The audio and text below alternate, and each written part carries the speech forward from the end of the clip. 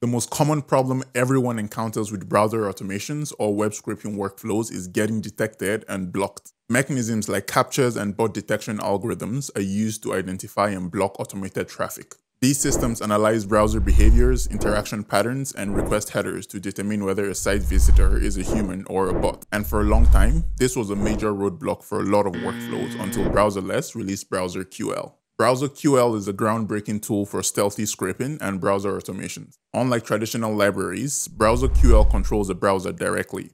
This means it avoids the automation fingerprints often left behind, making it much harder to detect. It automates tasks the way a human would, from mouse hovering over text fields to clicking and typing organically. It's specifically designed to bypass the most advanced bot detectors, including active and passive captchas, and can handle complex captchas hidden in nested iframes and shadow DOMs with minimal coding. You can use Browser QL to bypass detectors and blockers, then connect your existing Puppeteer or Playwright scripts, allowing you to continue using your existing workflows without any interruption. Another significant advantage is that it typically uses 90% fewer proxies by reconnecting to the same browser session for follow-up requests, saving bandwidth and speeding up automation. Browser QL is the perfect solution for developers struggling with bot blocks or skyrocketing proxy bills. Want to see it in action? Head over to the website and try out the Unblock tester on the homepage.